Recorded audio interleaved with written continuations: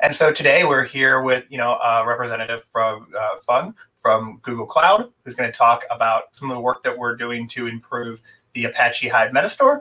And then also here with AJ from Databricks, who's going to talk about Delta Lake. So just to kick things off and just explain, like, why are we doing this? Why are we getting together? It's really, we fundamentally believe at Google that open source is just more important, now than ever. As digital transformation with things like COVID has just accelerated everybody's progress in terms of how they need to revolutionize their business. We really have to have that stable open source layer that we can all work together on to really improve and just modernize everybody's stacks. And there's two main things. There's two real main benefits to open source, especially as we have this move towards the cloud. First is that customers, they need the ability to freely choose just the combination of services and providers that are going to best meet their needs over time. You don't want to just get locked into one way of doing things and forever be there. And the second is that customers really need to orchestrate their infrastructure effectively across different environments. So you might need to go between different clouds, either on-prem or different regulations that occur in different parts of the world. And you need to adhere to all of that. And open source is a great way that you can standardize on certain APIs, certain technologies as you go across. But of course, open source, it is free in the same way a puppy is free, where it is a lot of work. It is a lot to take on.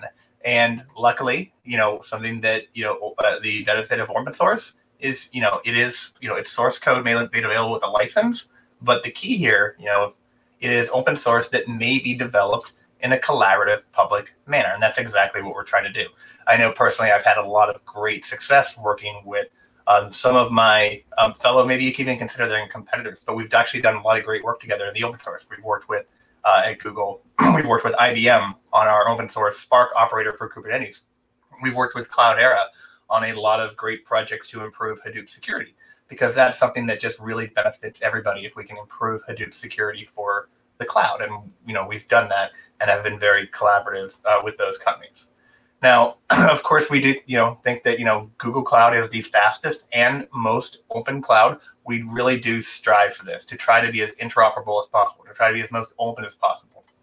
And, we have this long history of solving big data problems and really providing back to the open source. This goes all the way back to the original Hadoop paper that was written by a Google employee and then spun out and became Apache Hadoop from some Googlers that ended up, going to Cloudera. And, over time, we have other things that have come out. Like we had a paper that came around Dremel, and that ended up becoming Apache Drill. And, back when we were writing papers, that really, the reason why we were writing papers is because, a lot of what we relied on is infrastructure components that couldn't be replicated. But now in the move towards cloud-based technologies where you really can, somebody in a garage can go and replicate, basically the same stack that Google has. Now we're actually contributing entire code bases back to the open source. You've seen this with Apache Beam, which is based on our internal, Flume and Millwheel applications. For moving a great processing framework, makes it easy to move data around. That is now available open source framework, and of course TensorFlow, machine learning models. And then what we've done on the Google Cloud side is we try to really operationalize, make it really easy to run those open source software on our products. So what you might see in the open source is Apache Hadoop, but what that translates to on the Google Cloud side is if you want a fully managed version of Apache Hadoop, same APIs and everything, but you can run that on Cloud Dataproc. Or if you need, if you want to use Apache Beam, but then not have to worry about how to go scale that, how to optimize shuffle, you can simply submit that Beam job to Google Cloud, and we can run that on our Dataflow engine.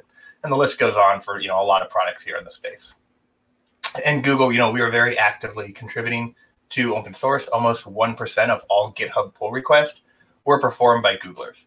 And there's over 5,000 Googlers that have performed actions on GitHub, and that's a lot considering how many. That's a big chunk of our just employees generally.